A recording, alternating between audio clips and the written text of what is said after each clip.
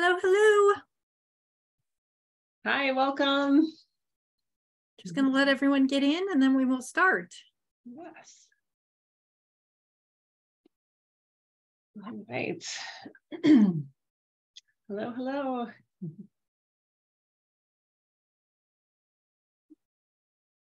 All right, I think we'll go ahead and get going. I'm Suzanne Nielsen and Laura Cameron is also with us. We're your hosts for today. This is the second part of, we're doing little tutorials on this pop and lock cowl. And it covers the I-cord edge and mosaic knitting, which we kind of did last week. And I'll do a little bit of a summary on that. And color choice, we covered that last week too. We talked a little bit more about color choice. And today we're going to also do the bind off. It's just a 3-stitch I-cord bind off and mattress stitch. And like always, we're recording these, so you can go back and watch them later, but also please feel free to ask questions and put them in the chat and we'll get to those. And then Laura will tell us about what she gets to give away too. Okay, well, thanks to Zen Yarn Garden, who is sponsoring Art Tuesday tutorial. This is the 49th Tutorial Tuesday, tongue twister. And tonight we'll give away 2 $20 gift certificates. So we will let you know when it is time to open your chat. I'll have some trivia questions that you will be able to answer if you're following along. And those gift certificates are, it'll be a $20 gift certificate to the shop. You can use those for anything.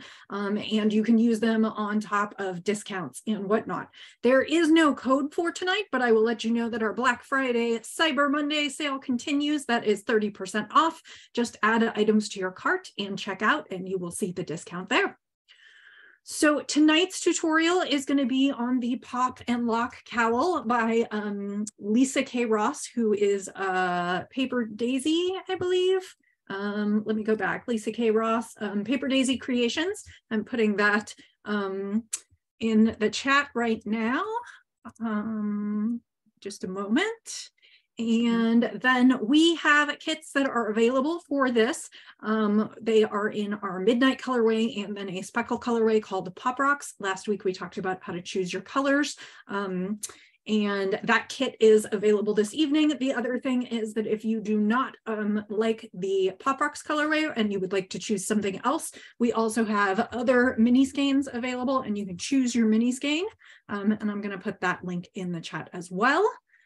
And the final link that I will put in the chat is we do Tutorial Tuesdays, many Tuesdays, and then we put them up on our YouTube channel. If you missed last week and you want to catch up, you can find last week's tutorial on our YouTube channel. So that was a lot that I just put into chat, but that will get you ready with all the links and whatnot, and we will get started. Yay. All right, so I knit up a little sample. Remember last week, I showed you on my, just a sample of basic mosaic knitting, but I went ahead and knit a little, let me share my screen here. A little sample that's the same size and kind of shape as this shawl. And so here's I'll show you a little piece of the pattern. Just a schematic of how it's knit. You cast on here, so that's this cast on, and then you knit in this direction doing an increase. So I'm knitting this way and I have an increase edge. And at some point you stop doing the increase and you just knit straight. And so that is here. So we can even just line this up.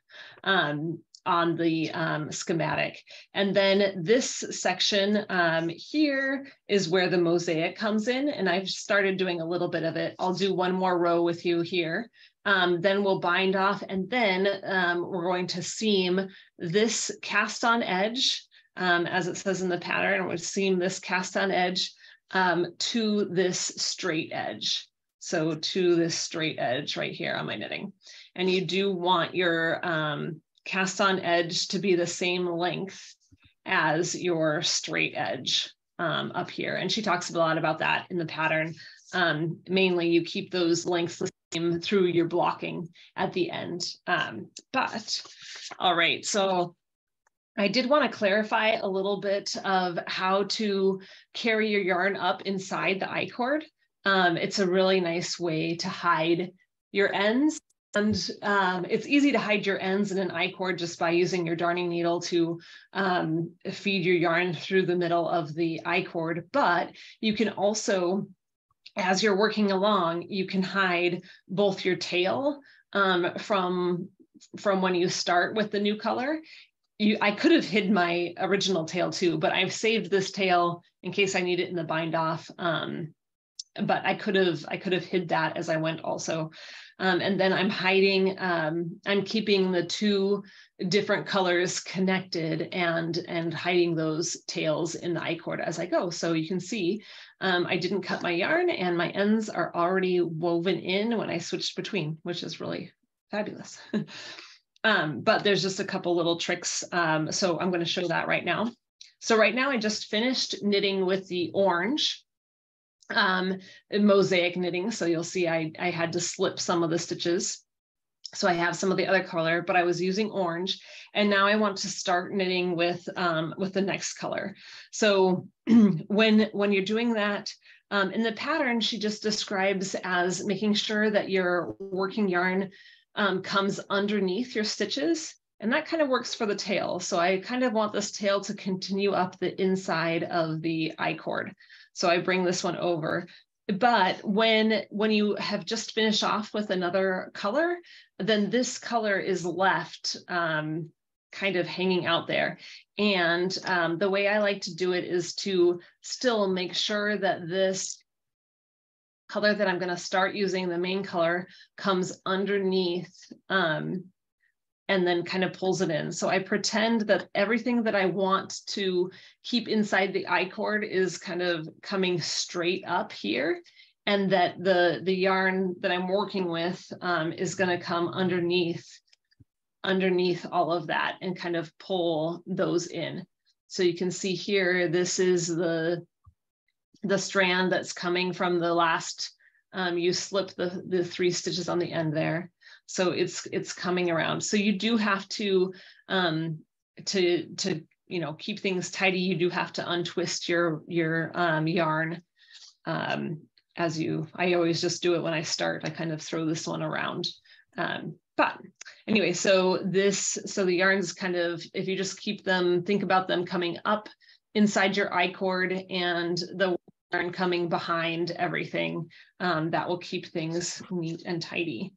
All right, let's go ahead and do just my little mini version. And I'll show you again the knitting and slipping with how the chart is.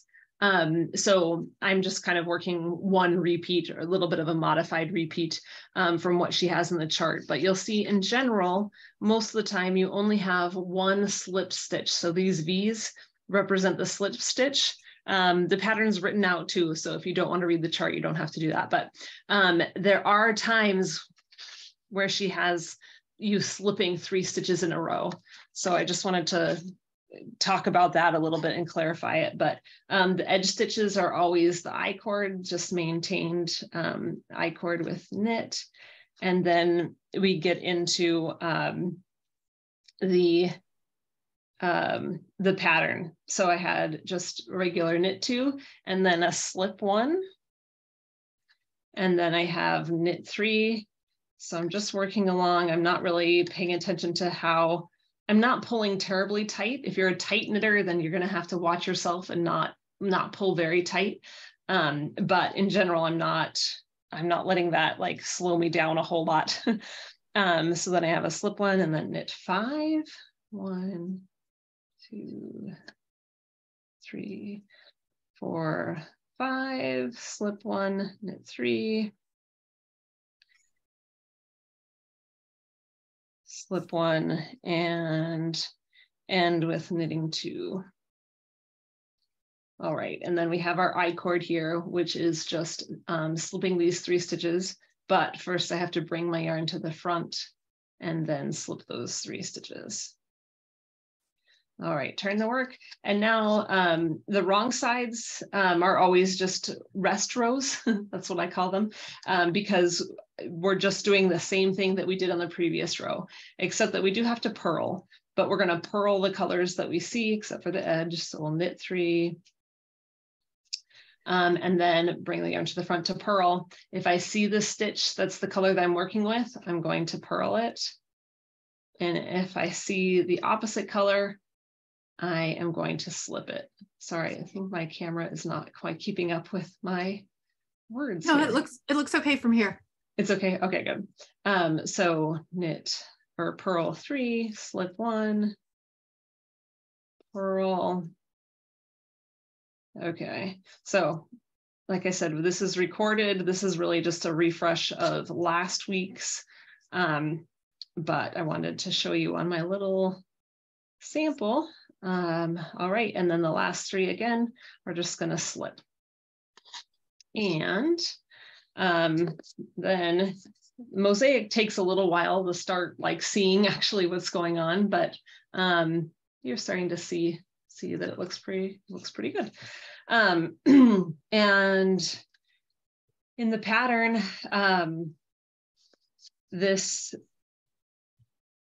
after you do the mosaic, you do another couple rows of like this type of design. But for this demo purposes, I'm just going to go into our I-cord bind off. Then we'll take a break for gift cards. In this I-cord bind off, she doesn't have you do any. Here, this is how I'm going to.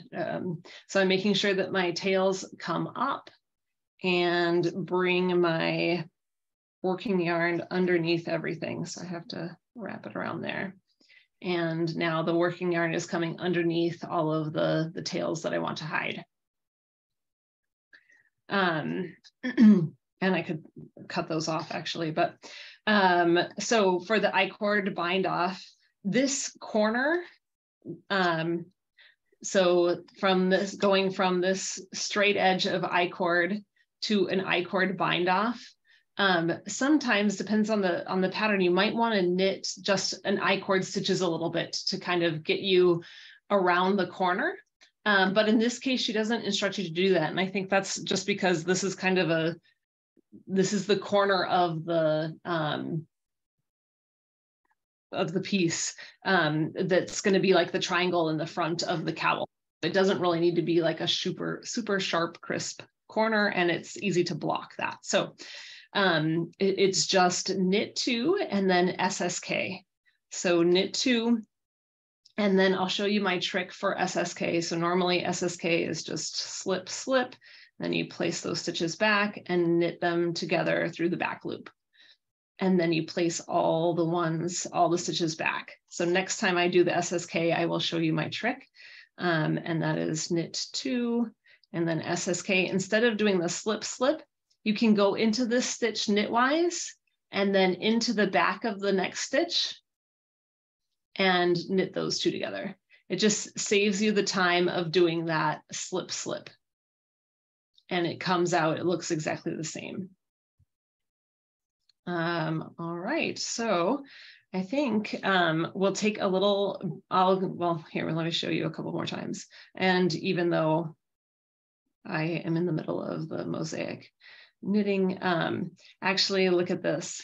Let's talk about that. So it is a little bit of a cheat because I'm not slipping that second stitch. And so you see that it does look twisted here. So I might need to take back my words here.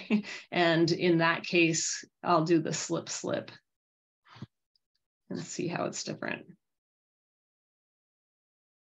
Most of the time that stitch gets hidden by the I-cord and it doesn't make a difference. But because that was a slip stitch, it pulled long.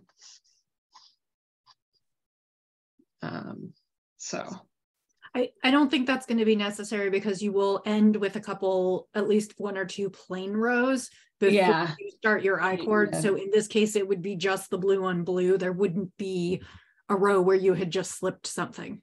Because you're going to finish with, I think, a couple garter rows before you start the bind off. Right. So, well, you did it here so that it would be less noticeable. And to be honest, once the I-cord comes across, I'm not even sure it would have been noticeable. Yeah, you won't see it, but I think we would have seen that twist in this long stitch right here. But yeah, like I said, most people wouldn't notice. All right, I'm gonna take this, let's see, off here, and we'll pause and do the giveaways while I finish this bind off, and then we'll go back to seaming. Sure. Okay, so open your chat window, and I think we did that. We both did that at the same time. Okay, so open your chat window, and I am going to ask 2 trivia questions. For the first one, I'm going to pick winner number 3, and I will say you can't win both. So if you win the first one, you can enter the second one, but you won't be able to win. So my first question is, who is the designer of the pop and lock pattern?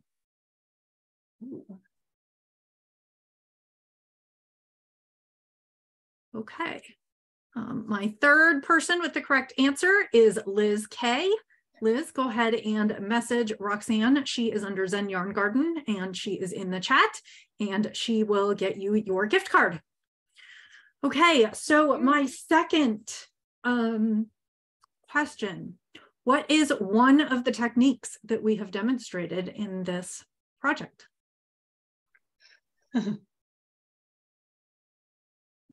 Okay, my third correct answer is Sherry Ham, I-cord bind off. That is one of the things we've demonstrated tonight. So Sherry, go ahead and message Roxanne, and she will get you your gift card. So I'll just vamp a little bit more while Suzanne continues binding off. Let me show you, hold on just a minute. Let me show you what our next, our next upcoming event will be a knit along, and that is for the Zen Zip Tee, which is a new pattern from Suzanne. Let me share my screen. I just wanted to get that open. It is a cute tee pattern that uses our fingering weight yarn. And we use that along with a kit of minis to create a really cute tee. And so it has got a variety of shaping and modifications, so you can make it so it will fit you. You take your own bust, you take your own waist measurement, you take your own length, and it is kind of a recipe of a pattern where then you take those numbers and you do a little bit of math with some gauge and some other things, and then you create a tee pattern. So the tee is worked in our super fine fingering, and it is a mini kit, which is 3 100-yard skeins, and then you'll use a neutral color for your main color. We have done that in natural, and I can't remember if we've put any other color in there. We put midnight in there, so you can go natural kind of on the white side, or you can go on the dark side, and then with black. And then we've got a whole bunch of different minis that come together in kits, and these kits are somewhat color coordinated so that you can knit yours. I actually have one of these, the diving goggles. That is the kit that I'm going to use, and you can choose those, and then we will have a knit along, which will be 3 private sessions by Zoom. We're meeting on Sunday evenings. There will be 1 in December and then 2 in January. So if you are interested in that, let me get you a link and put that in here. That is what we'll be working on. I know we will also have some other projects that we'll be covering in the upcoming weeks during December. So the Zen Zip Tee, you can order. And the next, I think next week we have a tutorial Tuesday too. That's the free tutorial Tuesday on the Mobius. It's a new Mobius pattern. And so that's coming let me grab the, maybe Roxanne will add a link for that. Sherry, what you want to do is send it in chat to Zen Yarn Garden. So in your chat window, if you just select Zen Yarn Garden from the To button, then you can go ahead and send her your email address, and she will send you your prize. And the Zen Zip Tee is knit side to side. Yep. It's got just a tiny bit of seaming at the shoulders, but the rest is all one piece knit side to side. Yes, and we are meeting next Tuesday. We'll be doing Skipping on Cloud 9, which is a pattern by Suzanne again. And it is a fun Mobius scarf that she knit up in a Lux cake. the last. Uh-oh, we'll get that. I'm going to switch back here. I'm done binding off. And we'll get the link sorted out. Yeah, let me see. But all right, so I have one more stitch. So she does have you go all the way across. Yeah, I'm not going to get into that. You could have done something a little different, but I'll show you also what I just defaulted to in my cheating ways is I was just knitting 2, and then instead of even doing an SSK or my fancy SSK, I just knit 2 together through the back loop. And I don't even think you can see where I started or stopped doing it the right way versus the faster, easier way. But you can see when I had those long stitches that this one I didn't twist it the right way, and so that one you can see it is a little bit twisted, but I don't think many people would notice that. So anyway, just some interesting facts here. At the end, she has you just knit 3 stitches together. Because these are going to be part of that seam. So I think that's why it doesn't matter too much. Put those 3 together and cut your yarn and pull it out. And we'll use this part for the tail. All right, so now if you,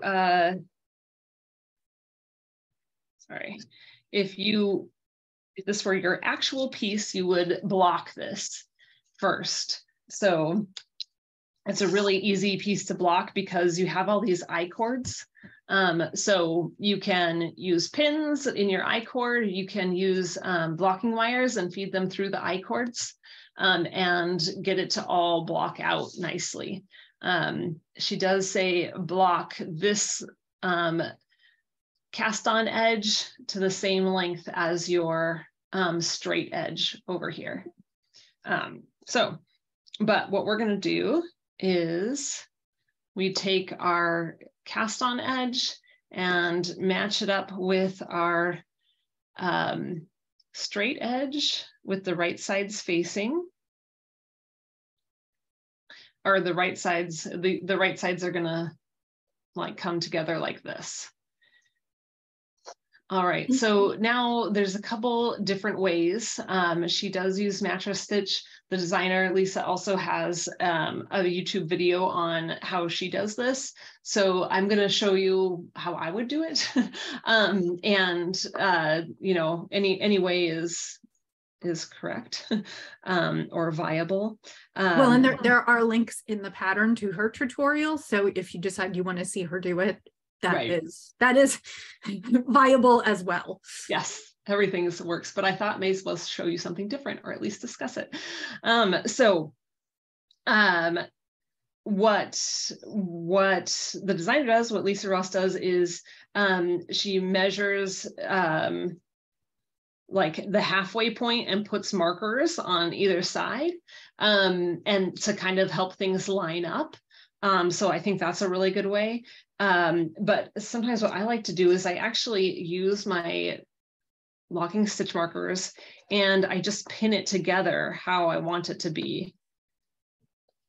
Now, I will say what makes this challenging here is that you are seaming up 2 little sections that almost look like they don't go together because the knitting is in the opposite direction. So on one side, you basically have a vertical I-cord, and then on the other side, you sort of have your perpendicular cast on edge. And so you are seaming knitting in 2 different directions together. Now, I will say that no matter what method you use, this is going to be the little bit of the cowl that is at the back of your neck, most likely under your hair or behind your coat. So it's not going to be something that everybody's going to see, but that's also why we did choose to talk about this today, because there are some methods that can make it a little bit easier so that so that it looks nice. Looks nicer. Yep.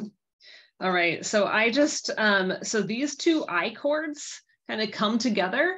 So that's why I stuck my stitch marker that's linking everything together right above those 2 I-cords. So those can kind of line up. And then at the edge of my knit, I am linking it here. And I'll put another one in the middle. And of course, mine is a bit shorter because this is just like a little tiny sample. So you'll have a little bit more to deal with. You'll need more markers or more like points along your time to help you gauge. But basically, if you give yourself that kind of a guide, it makes it a little bit easier. And then you don't finish and say, oh my gosh, I really like misjudged and now I have way more here. You'll know by the time you get like to your first marker, your second, third, fourth, however many markers, you'll know if you need to adjust or take it out and try it again.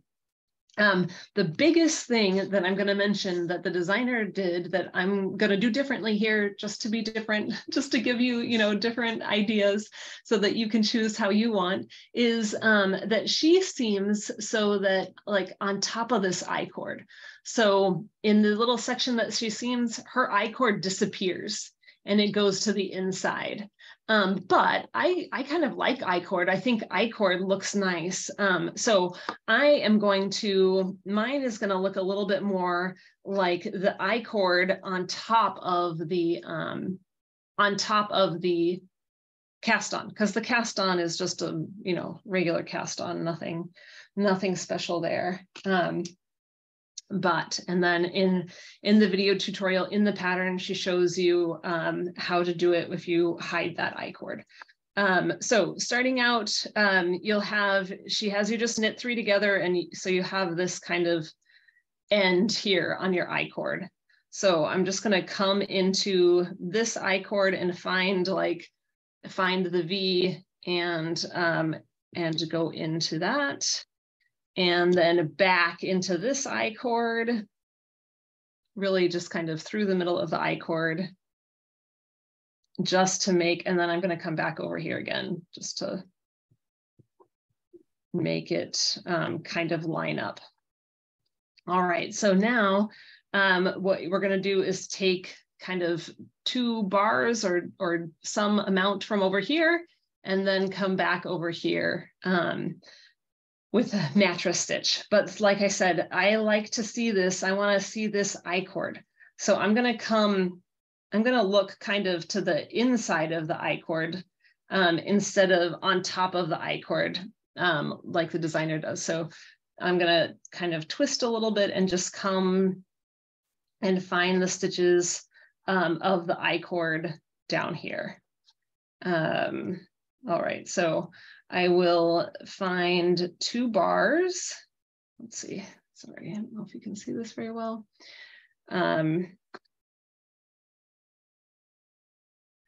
From between the stitches. So I found, this is here, you can see that turquoise bar and then an orange one. So I found those 2 bars that are in between the I-cord row stitches and go pull through them. We don't have to pull tight yet.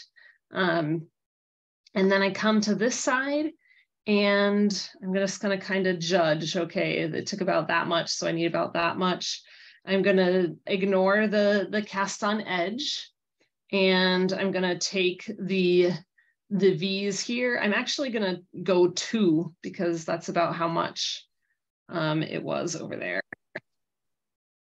And pull, and then we're going to come back over here. Now I can kind of make sure that things are lined up where I pinned them together and find 2 more bars. I went right under my stitch marker. I'm just kind of ignoring my stitch marker at this point and come back over here and find, I'm going to go under 2, maybe 2.5.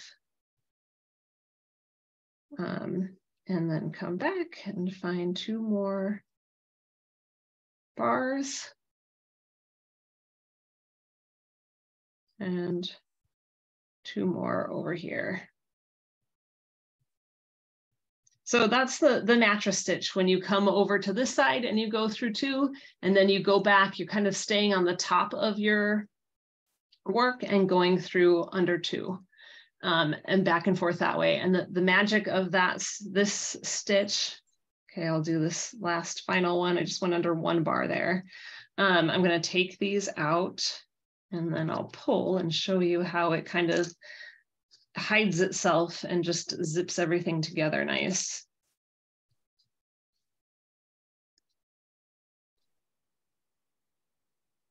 All right, so now you can see where I went back and forth. This is my strand going back and forth.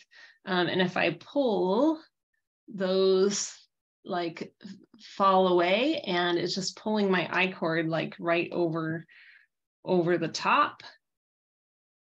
And I'll kind of adjust a little, but looks nice. I think I pulled a little bit too much down here, but so that is another way to do that, where I kept kind of this I-cord on top and going over. You could even exaggerate more than I did and roll your I-cord and take like the back of your I-cord. And then on the back here, it looks nice too. So really mattress stitch is one of that is really easy to take out too. If I decided I didn't like that, I could just kind of start at the top and pull this apart and find that and just take it out, undo it, and follow my way down. If I just kind of pull apart, I see these strands going back and forth, and I could just take it out and start over. But for this sample, I think that is the gist of it. I don't know what I can use this little guy for. Maybe a wine bottle topper or something. Yeah. But anyway, I think. All right, any questions? We'll back out here. Any questions or things they want to see or talked about again for this one? If not, we'll be here back next Tuesday for Mobius and some little tricks for the skipping on cloud 9 pattern. And then we'll be here for the Zen Zip Tea. So I hope you'll join us for that. And I just got a list of samples, so I'll have plenty of new things for us in the new year. And I'm about to send a few things. Yes, Laura knit this one too. She said it was really fast, right? It's like maybe you could even get it done for a Christmas present. So yeah, you might be able to. It was fun. It was, just a little sample is neat. And don't forget, there still is a Black Friday, Cyber Monday sale. And it extends, I believe, through tonight, and it is 30% off of anything that you put in your cart. So there is no coupon code, just use that. And that is generously provided by Zen Yarn Garden, who sponsors all our Tutorial Tuesdays. Yay, thank you. So thank you so much for joining us, and we will see you next week. Yay.